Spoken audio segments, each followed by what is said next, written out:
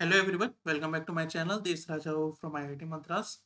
So in this video, I am going to talk about summer research internship program. As you can see, so it is from IIT Gandhinagar. So it is a research as well as internship opportunity which you can utilize in this summer, and there are very good projects in this. So if you are interested, I would suggest you please do apply. So without wasting any of your precious time, let's see what are some of the silent features and how you can apply with a very good chances of selection. So let's see. So this is a summer research internship program. So let me tell you in the beginning, it is more oriented towards the research. So you will find a very lot of research component in this program, like poster session and research proposal, etc. So let's see some of the guidelines of this program. So first thing, let's see the eligibility. So it is open to the bachelor as well as master degree. But in bachelor, it is not specifically written which year, but somewhere I have seen it is written all 3 years. First year, second year, third year can apply, but they will give preference to mostly pre-final year, that is third year, because that is the ideal time. Because at the third year, the students are quite clear about their branch. For example, if you are doing electrical engineering, then in the third year you will learn some of the core electrical concepts. So by the third year you will be clear what is your area of interest. So that is the ideal time. So, and in the fourth year they do not allow because that is the final year and the students are busy in placement and other higher opportunities. And in similarly in the master degree, if you are in the first year, you can apply. In the second year, you have to do your own project. So they do not allow second year students of master. And the duration is at least 8 weeks, and it need to be in the summer program, summer of break of IIT Gandhinagar. So the last date is also mentioned. It is the 5th March 2024. And requirements are you need to apply to a particular projects. So there are list of projects I will tell you.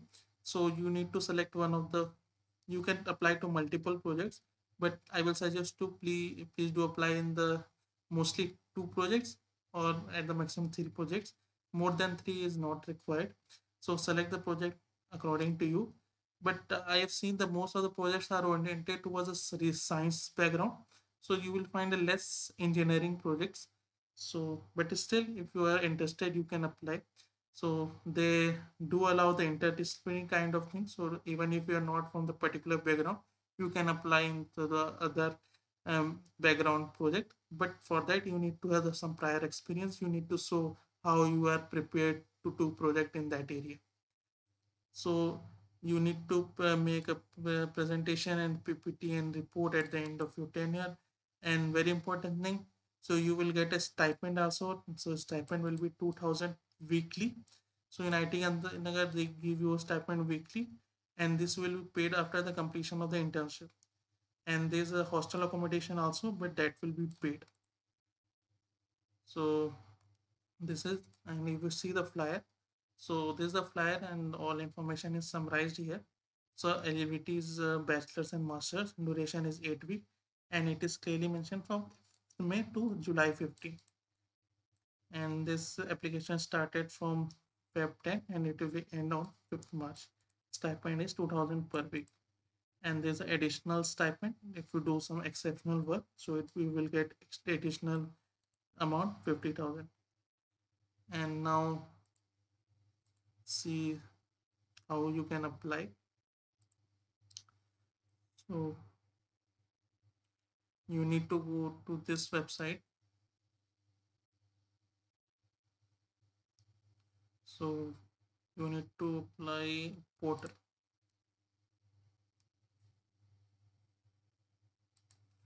So for that, let's go to FAQ also.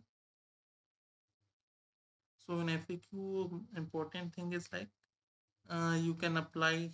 If you want to apply in more than project, you need to apply separately for each project. Multiple application are permitted if you're applying to different projects. And it is open to the UG students all year.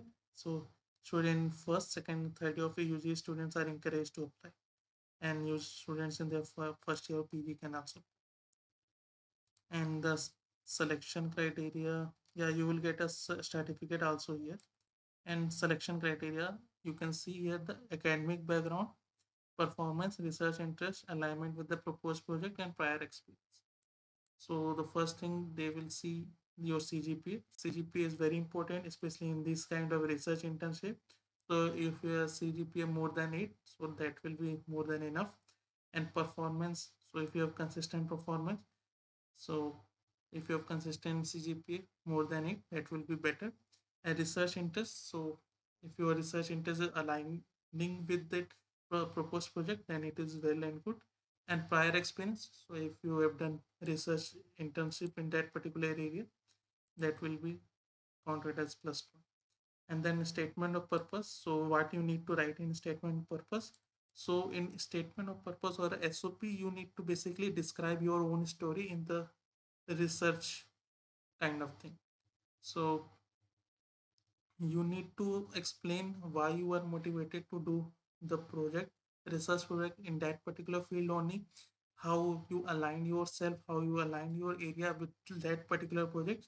So you need to convince the selector that you are uh, actually interested in that project, and you are ready to give your 100% to that research project.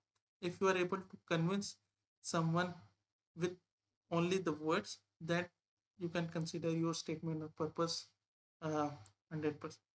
So for that you need to consider your, you need to self introspect, you need to understand your own self.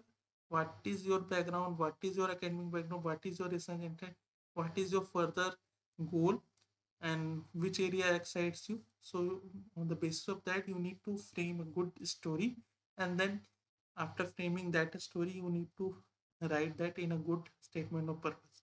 So that needs to not that need not to be a very big paragraph. Divide the SOP into the small paragraph, and do not write much, but write sufficient enough so that you can convince the selected that yes, this person is actually ready, and this person can give his or her 100% in this research area. So that is considered a good SOP. And you can start on the project before arriving as well. And you will get opportunity to do poster presentation as well as the conference or general publication also. So that is the thing. And so you can apply from here. So for that, select, click on the prospective interns.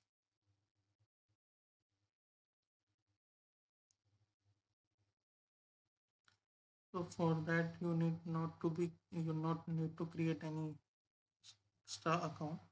So this is the list of the projects available. So if you see, the most of the projects are oriented um, towards science background. So you will see some of the projects related to the chemistry, biology, mathematics, uh, biotech, and lot of interdisciplinary projects.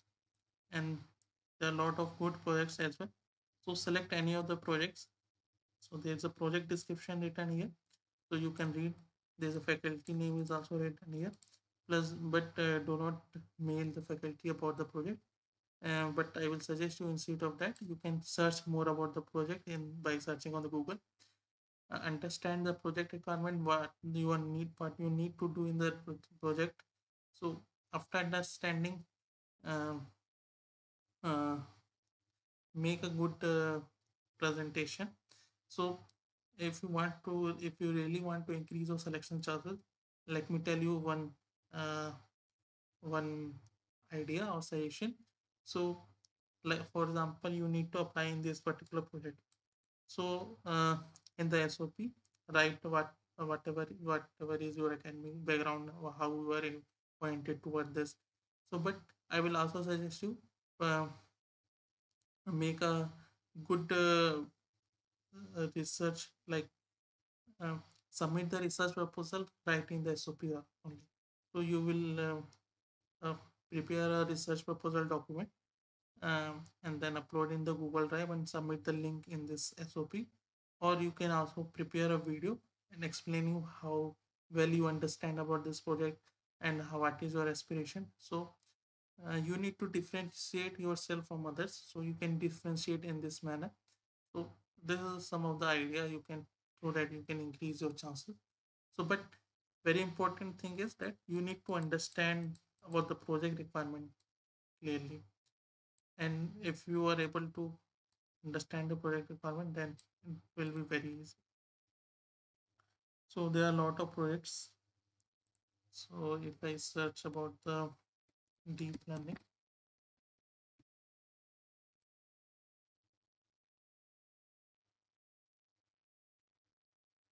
so you can see there are a lot of deep learning prediction of intermediate and profile using RN and AI enabled.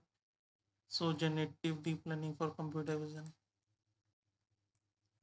So you can search on the basis of your, and then you need to click on apply,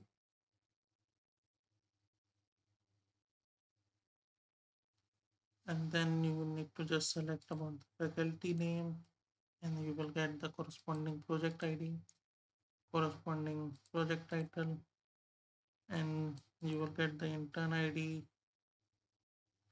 You need to apply your name, and then mobile, nationality, email ID, college address, year of a statement purpose. Like here, you can just paste the link also, so you can prepare a good SOP through this. So that's all. So if you have any question, more question, please ask me in the comment section. I will be very happy to answer your queries. For then, goodbye. Take care. Till then.